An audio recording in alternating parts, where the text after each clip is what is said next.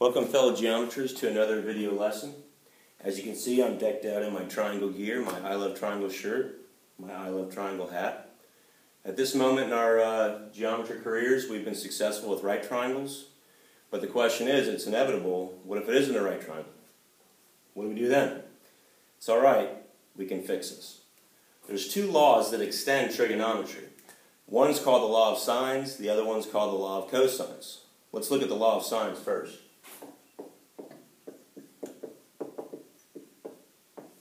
The law of sines simply says for any triangle, ABC, looking at side A, looking at side B, and looking at side C, there's a relationship between them that simply says this. If you take the sine of any angle, let's case A, over the side that's opposite, it will be proportional to the sine of any other angle that you choose over the side that's opposite that one. And that would then follow suit that then it would be proportional to the sine of C, which is opposite side C. Using this law of sines, we can find sides, we can find angles of any triangle, whether it's a right triangle or a non-right triangle.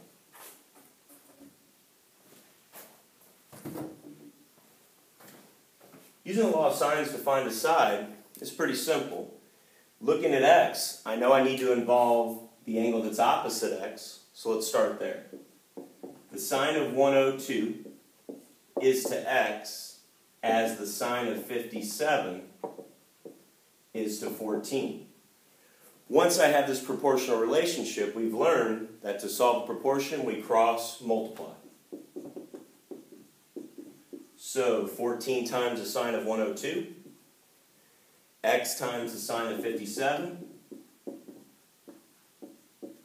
To get x by itself, I'm going to do the opposite of multiplication. I'm going to divide.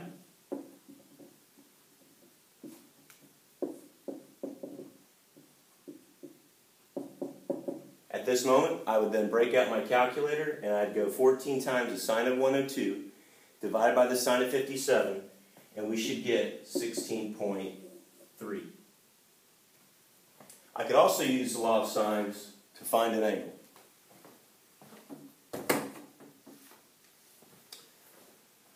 Looking at x in this corner, I know I need to involve the side that's opposite x, which in this case would be 16.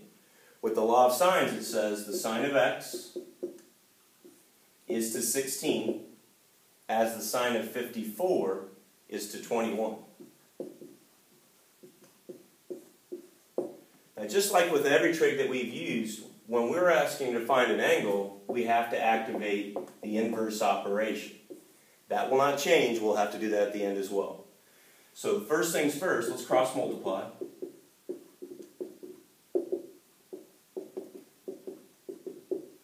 Let's try and get x by itself, so we're going to have to do that by dividing by 21. So systematically, just get it by itself.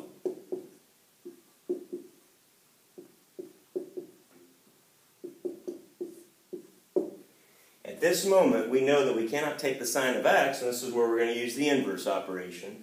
That is a mouthful.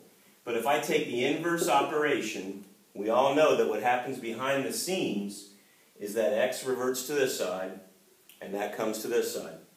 So in one step in my calculator, but be careful, I would have to take the inverse sine of 16 times the sine of 54 over 21, and then get my angle.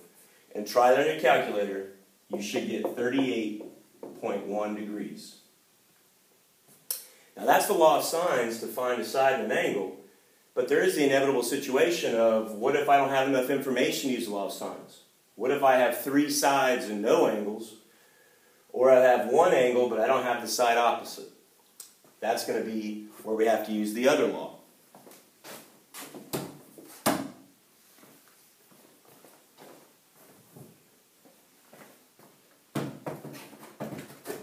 As you can see, the law of cosines is a little bit more intricate. It involves all the sides, and you're going to see that it involves the angle opposite the one I started with. Specifically, whichever side I start with squared, that is equal to the other two sides squared, minus 2 times the other sides, times the cosine of the angle opposite the side I started with. So I'm going to take the cosine of A because I started with A. Now we can change this for any side that we start with. Let's say we start with B. B squared would be equal to either A squared plus C squared or C squared plus A squared. Doesn't matter because addition is commutative. Minus 2 times those other sides times the cosine of the angle opposite the side I started with. So if I started with side B, then I'm going to take the cosine of B. And going on from there and there. So let's try and find a side.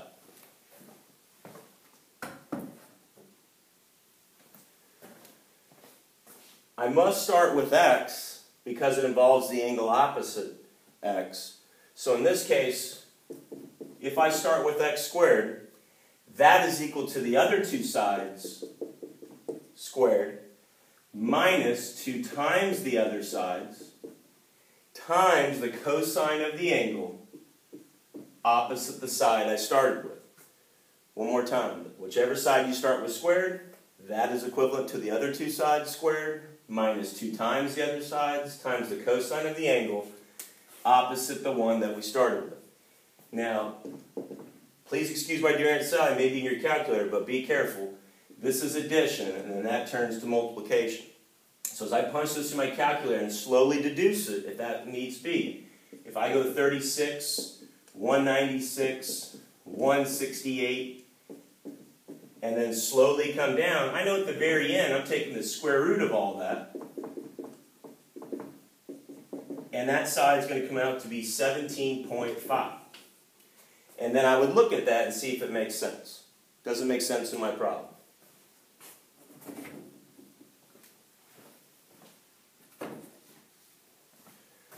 Last but not least, we want to find the angle using the law of cosines.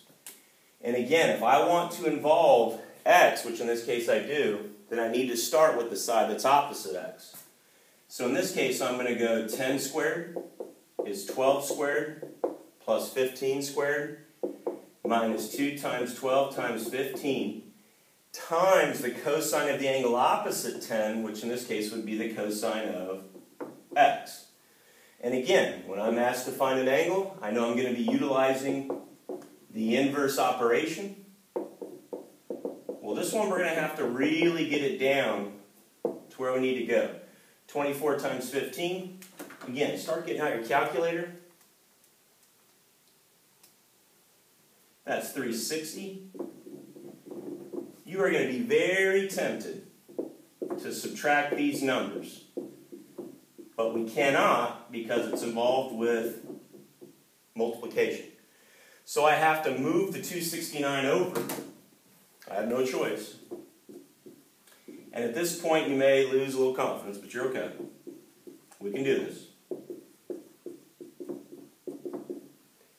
Divide by negative 360. Remember, I want to get x as closely by itself as possible. And again, now I would utilize inverse. I would take the inverse cosine of that. And again, negative over negative is positive, so we're okay. And using my calculator, I'm going to get an angle. That's 41.6. So now that's it. We're triangle experts. Whether it's a right triangle or an oblique triangle, I can find the sides or angles of anything with trig, law of sines, and the law of cosines. That's a wrap.